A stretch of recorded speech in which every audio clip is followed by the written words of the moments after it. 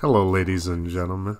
In October of 2020 we took our 440,000 mile 2003 Chevy Duramax on a cross-country road trip, and we went to Crystal Mill, Colorado from Marble, Colorado. And here's a video, time-lapse and a couple clips of our journey. Now the road was quite rough.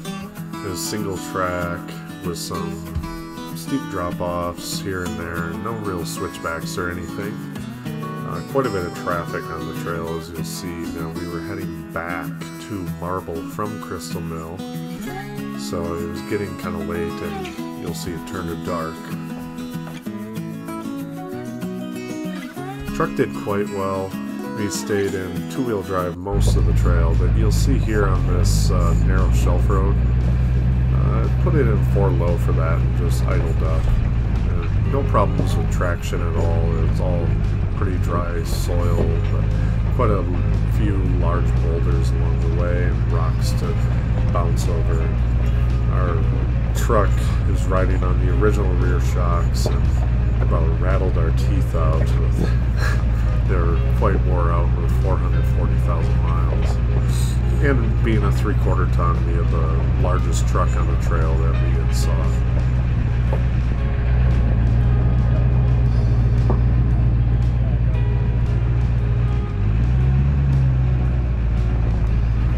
The views are pretty epic, with the aspens in peak color during the first week of October.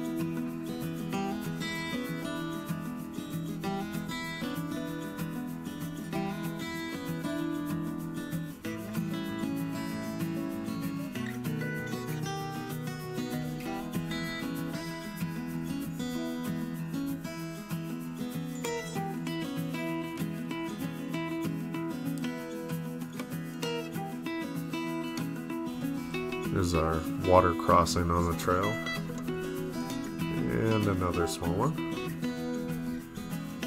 They're puddles.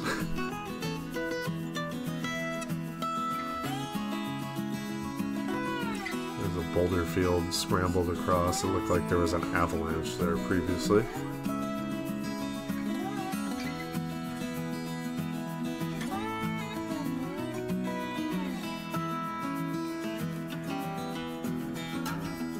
There are pull-offs to pull aside to let vehicles pass.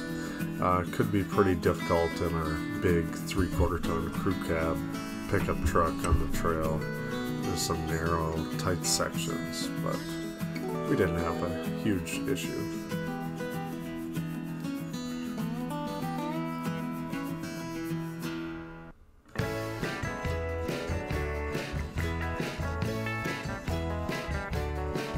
There are a lot of hikers on the trail, and it's, again, very heavily trafficked, but it's not difficult by any means. We saw Toyota RAV4s on the trail. There's a beautiful lake around the route.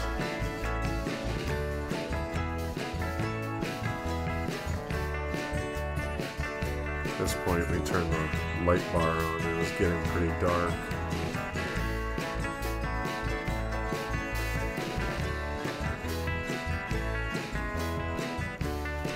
If I had any sense, I would have aired down my tires a bit. I kept them, I think I was running like 60, 65 PSI on my rated tires, so it was a little harsh riding. But overall, a very nice trail. I would do it again, preferably in something softly sprung like a Jeep or a small Toyota SUV, something like that.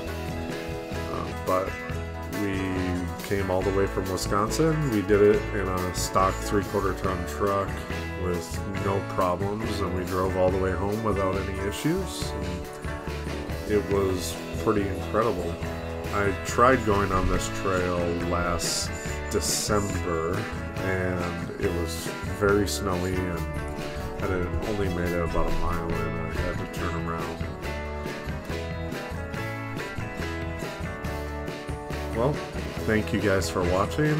Hope you enjoyed, and I hope this was a little bit of help if you're ever making this journey.